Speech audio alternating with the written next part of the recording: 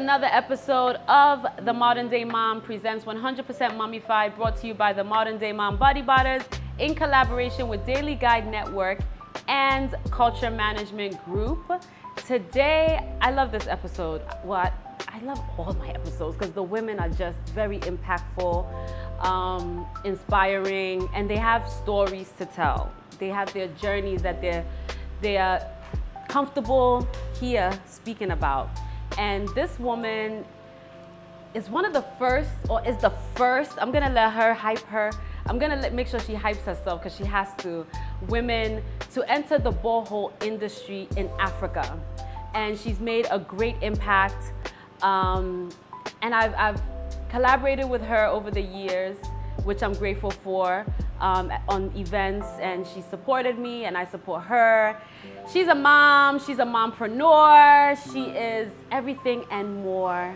Victoria, thank you so much for joining us. Hey, Vanessa. I'm happy to be here. Oh, thank you. I'm so happy to be here. I told you, you made my day. Oh, and we haven't seen each other for so long. Yeah. It's been about 4 years. 4 years? That is so bad. And I know, and during that time, so much has changed. A lot. For the both of us. Yeah. So, first of all, let's start off with you being one of the first, or the first woman to enter the borehole industry. And let us know how that happened. What pushed you to enter that industry? Okay, so I was trained as a journalist. Okay. Yeah. And a bit of HR here and there. Right. But where I found myself in my early 20s was all about water. Right. And actually, when I was growing up, I was selling water. Yeah, you said pure water, isn't it? Pure water on the street. So Yes. I was hawking on the streets. And I got in contact with someone that also had money and wanted to do business. And I said, why not water? Right. You know, because I've been there before. Yes. And it was quite easy for the person to do it. So we researched, you know, and all that, and we realized that, okay, this is what we need to do, these are the things we need to buy, and all that. So whilst doing that, and the person decided to be more technical, and I said, okay, I want to help you. I want to also learn about it. Okay. That's it.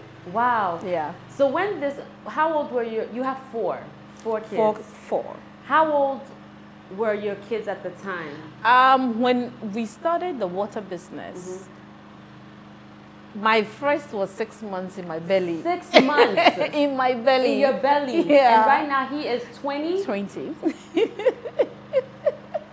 6 months. So actually I was pregnant and still doing water, So, okay, so your eldest now is 20. Yes. Your second born is? 16 in a few days. Your third born? 14 going to 15 in a couple of months. And your last born, there's a gap. Huge. A huge gap. Your last born I thought I was done. You thought you were done with the 3? Yeah, like 3. I'm like 2 girls, 2 boys, 1 girl. So I'm like, I'm done. And I'm like, oh, okay, I want to have 1 more before turning 40. Okay. I really want to have my God give me a girl, you know, so that it will be balanced 2. out in a yeah, sense, and I did get a girl. And that's why it took that long. Yeah. And she's almost 3. Yeah. All right, so you're a single mom. I am. You are. Yeah. 2 boys, 2 girls. 1 boy that's 20. A businesswoman. And your business keeps growing. It keeps growing by the grace of God. And you're an award-winning, like you're an award-winning mompreneur. Like you are really like a boss in the game. I'm always on the move. Always. Always. Always. How? Yeah. How do you do it? I don't know. Like, how are you able to still manage your household with your children and still continue to grow your business? Yeah.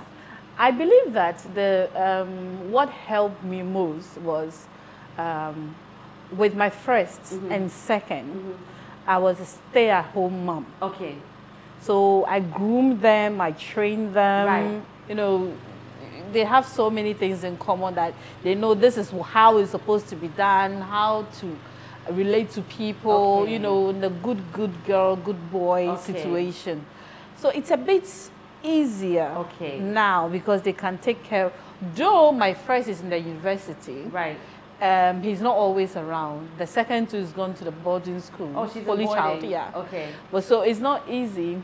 The third is so busy with soccer. Yeah. So all the day when they are around, they support a lot. I know that I can even go and have my girls' night out. Right. Yeah, because they can take care of their smaller one. But my biggest support is my mom. I swear, moms are blessings. Like, no, because even though my mom is not in Ghana, even from afar, the support she gives, I'm like, what would I do without you? I know. It's my mom. My mom is, you know, though the nanny is there, but my mom is the biggest support. Wow. So I work. My work is not 8 to 5. My work is 24 hours because your brain needs to do calculations, plan, you know, think ahead, think now, think about the past. So it's a whole lot, you know, and when I get into those moods, the children know that they are not supposed to get close to mommy. Right. But when mommy is done and I come home, it's like you have to allocate time for everyone and everything. That's what it's about. If you don't, you'll be a mess. That's true. And you know, I travel to a lot here in Ghana, outside. So you need to.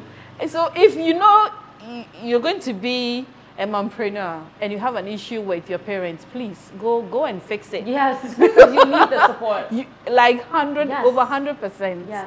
You know, and they are the ones. My dad is my stepdad actually, who trained me. He's like 80 years plus, but he's in love with the little one, so he has time for her. That's beautiful. Yeah.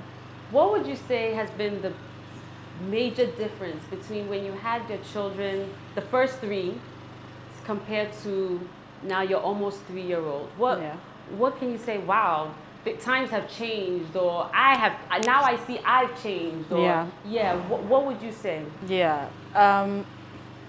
Life has changed because when I had the 3 kids, I was married. Okay. You know, so it was more of, although I was still doing everything by myself, still supporting my husband, still doing, being the HR for that business because I was working with my ex-husband. Okay. I was doing all the cooking, you know, cleaning. But with this one, divorced and with, I would say, baby mama. Okay. And that's I'm not shy of it. Problem about. No, I'm not. Like, I wanted it that way. Not really 50%, but it's I mean, it's life. It happened. Yeah. So the difference is, number one, I was married then with the 3, and this one, I'm not married to the partner. Right. In fact, we are not together. Okay. Now, after COVID, baby, the energy. I don't know if it's me because I'm growing. I don't have that energy anymore. Or if it's, no, I think it's them. It's a whole lot. Like the energy she brings, like from my son to the second, that like we can't. She wants to do things her own way. She's, you know, and extremely smart.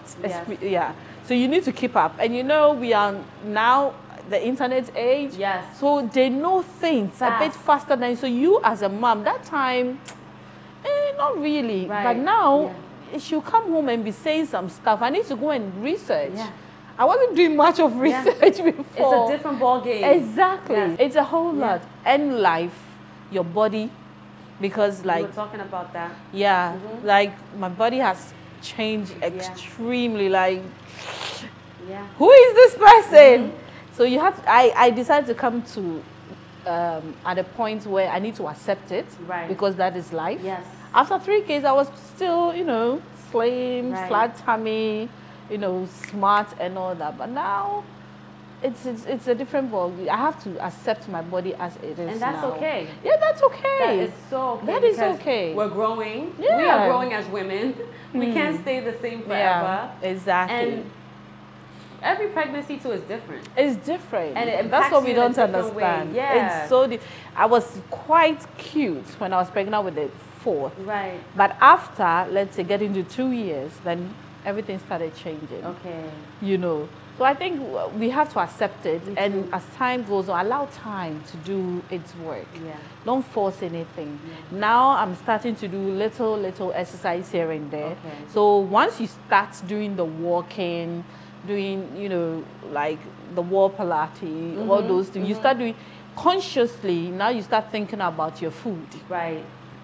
But I don't have to rush it. No. One step at a time. Yeah. That's one of the biggest advice I give on like my platform. Yeah. I'm like, don't rush. Don't rush. Take your time. Yeah. Because like I said, for me, from first with Aaron to baby A is a vast difference. Yeah. You know, like Aaron, within 2 weeks, I had lost the weight naturally. It wasn't, I didn't even want to lose it. That's the thing that killed me too. And people would ask, how did you do it? How did you do it? It just happened. It just happened. With baby A, it was like, after I had him, I would go to the shop trying on, I'm like, I'm not even in this size, next one. But then I was like, I'm growing. Yeah. So it's okay, you know? And I think we shouldn't put pressure on ourselves. And I think when you put the pressure is when it doesn't happen. It doesn't, true. Yeah. Absolutely. Yeah. Absolutely. Yeah. We think we have 24 hours. We don't. We actually don't. So this moment, I'm enjoying it. I'm enjoying this body. Yeah. You know, and as time goes on, I feel like I can do something different. I'll try. If it doesn't work, fine. If it works, that's okay. Sometimes we need to accept some things. Yes. You know. Yes. And especially our mental health. Because we allow ourselves, look at the work I'm doing. I travel, I have workers, I go on the field all dirty, I come home, baby will see me like, mommy, I have to live with all my dirt. You know, and all, then I'll pick you up. The last time it was raining. Do you know what we did? I picked Jojo up, that's my fourth. And we just, in the rain, started playing, running, dancing. And every time it rains, it's like, mommy, rain. Yes. Like, let's go and dance. Let's go. Play. Exactly. Yeah. And it was refreshing. It was relaxing. We need to calm down and think about our health, especially our mental health. Because as a parent, if you are not okay, how can you take care of your home? So speaking of the mental health, because I know you spoke about with the 3, you were married. Yeah. And then with the 1, you're not, right? Yeah. How would you say, if it did, mentally affect you? From going from, okay, I have that support in a sense, to like, okay, I'm doing this, you know? How would you say that has affected you, or maybe it hasn't? Personally, it's because I live my life a bit, not too righteous, but good. Okay. I don't have really much of skeleton. Okay. You know, so it was a big blow for my parents. Okay. People very close to me, like. So it's the society, you know, the pressure, like what they think of me. I was giving them room, like. Oh, I've disappointed myself. Right. No, come on. I could have as well aborted the pregnancy anyway. But then at the same time, but like, you're a grown woman. Yeah. You know, and you can take care of your child. Exactly. Yes. So I came to that realization. I said, my life, in fact, even one of my sisters said, you're going to have a child out of wedlock. You know, it's a whole lot. It became a big issue. So I'm like, hold on. This is my life. Yes. I got disappointed by the man because we talked marriage and everything, but still didn't go through. Right. And we even agreed to have the baby. Wow. So if it didn't happen, that doesn't mean I'm a failure. Exactly. That doesn't mean I'm a loser. Exactly. No, this is my life. And this is a blessing. Right.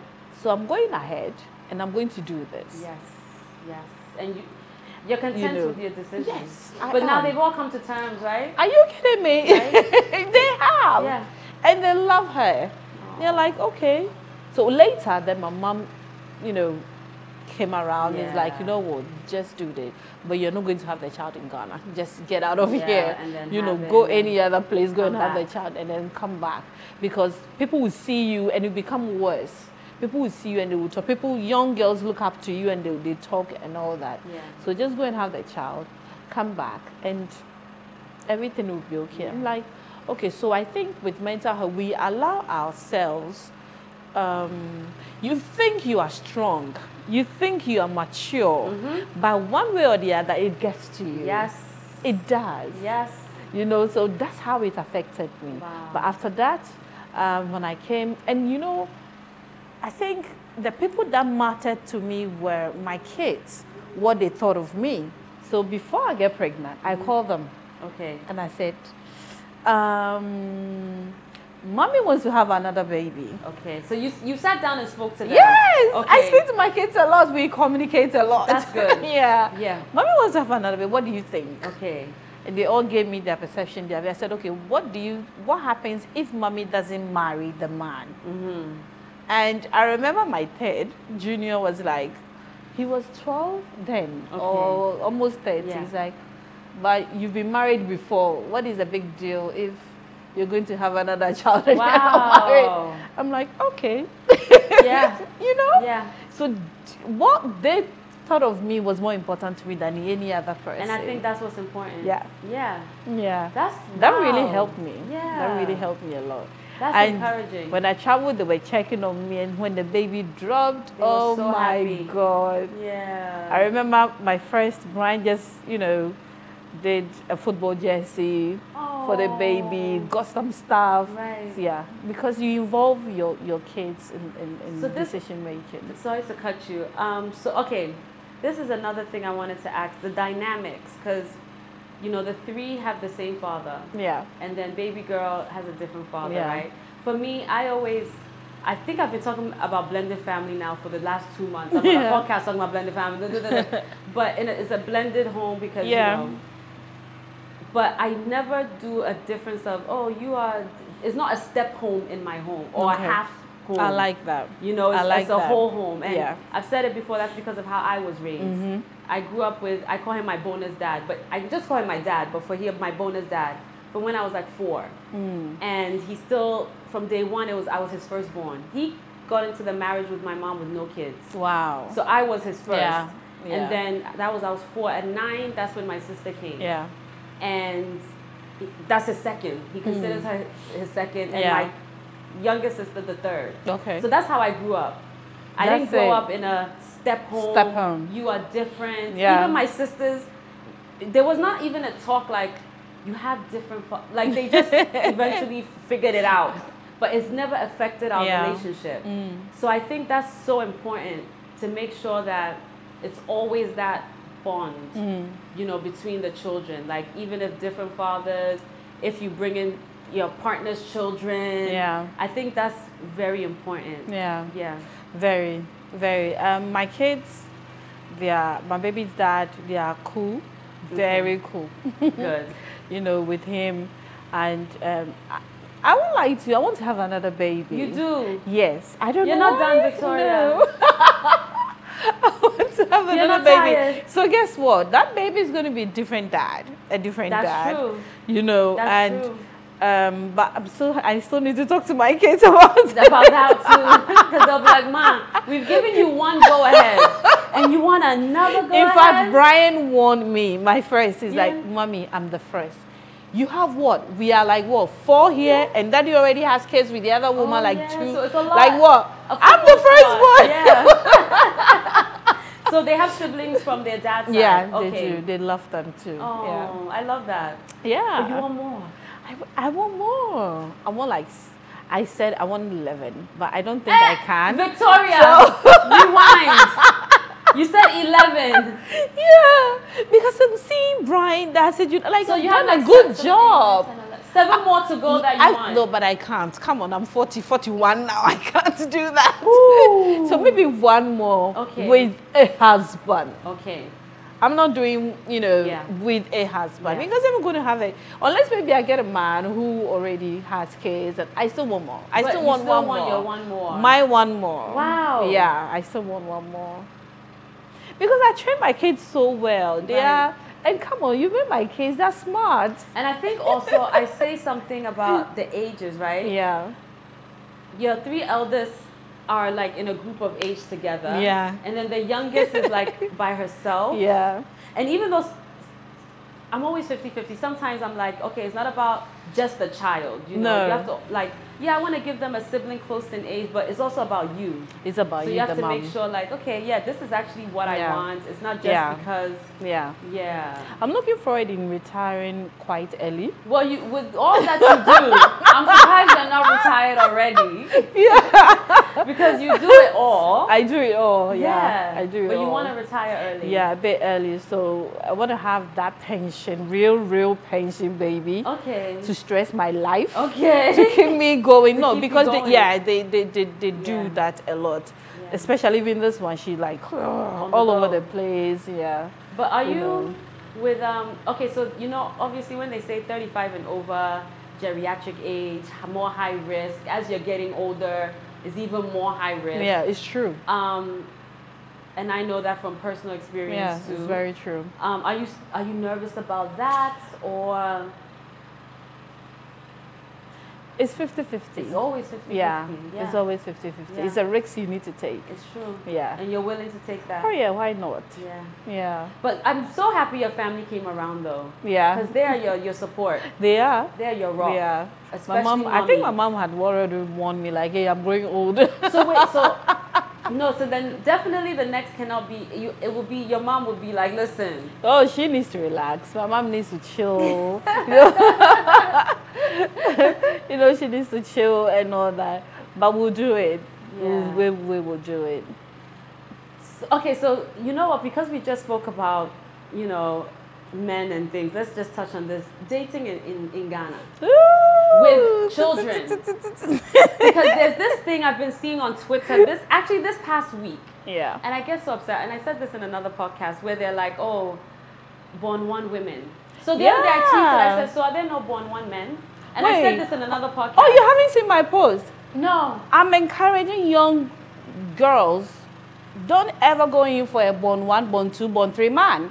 Well, why? No, it's depressing. No, I don't think so. No. You see, that's why they say that about... Exactly. I don't think so. You see, it's a two-way thing. Yes. If you, man, you are saying that you don't want to go in for a born one woman... Yes. Then why should a young lady without a child come in and take your baggages? Right. There is this baby mama drama. Yeah.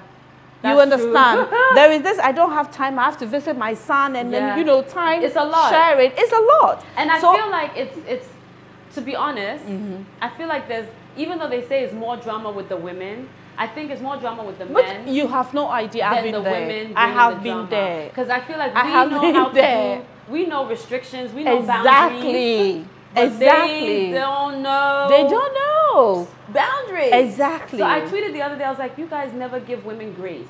It's always the women being born one. But there's born one man roaming around these streets too. Born one man, born two men, born 50, three men. Yes. You know, even born 9 men with different women. Yes. And the drama in his life, they will come for you, young girl without a child, and you need to accommodate all this nonsense. Yes. So I'm really advocating for that. That don't do that. Yeah, I think you have to be, I don't know, you have to be very wary about these situations. Yeah. I think, okay, as you get older, like our age group, definitely whoever is in our lives will most likely have children. Yeah. You know, but I think we're more mature and know how to handle and deal with it. Exactly. As a young 20-year-old, you would never see me say I'm dating anyone with a child or children. Exactly. Because I'm already a baby girl myself. You get? You get it. As we're getting older, realistically, the majority of these, if he doesn't, sometimes I'll say, hey, are you okay? Like, what's going working? on? Yeah. You know? Yeah, I get it. But at this age then, we like I said, we're more mature. So we know how to manage, you know, my kids, your kids, we are good. Yes. We can, But with the young lady, she doesn't have any experience, you know, and then you take her through that. So just like you, man, you don't want to have a born one or born two. Hopefully, you also don't have a born one. So you go in for, you know, for someone who doesn't. Yes. But if you have a born one and born two, and you are also typing that crap, then that means you cry on your papa. Exactly. Because you don't want to go in for a born one or born two, but you want them to come for you. But you know what's also interesting? I have male friends that a few years back, I guess they thought they were more youthful. They would always be like, no, V, I would never date a born one. I would never date a born one. I'm like, okay, you there, you're growing old, I don't care. I'm not trying to date you, so it doesn't matter. But now that they've hit the 40 mark, they don't like, care. You know what? They it's don't not a mind. problem, you know? If she comes with a child, as long as there's no drama. And I'm like, look at you, because you know now, you've aged. You know? When you're aging, all you need in life is someone who can give you peace of mind. Joy. Like there's this beautiful joy. And that is what now they are looking for. They are not looking for the bum or the slim thing. They're just looking for that. And you're surprised to most of these born ones, born two, they've seen Pepe.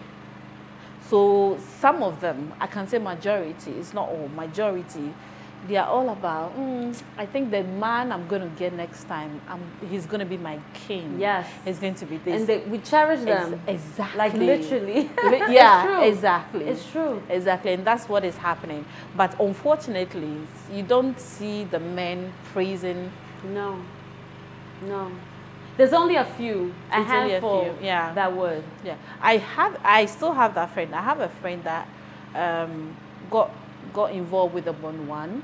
He was doing everything. As for him, he doesn't have a child. He was doing everything for this born one. But unfortunately, the lady was too much. You know, took the man for granted. So someone like that with that kind of experience, he wouldn't want to go in and will advise that. But your story cannot be the same as that person's story. Just go in and experience it and see how it is. For me, also, I don't believe in love me, love my dog. I'm sorry. You don't? No.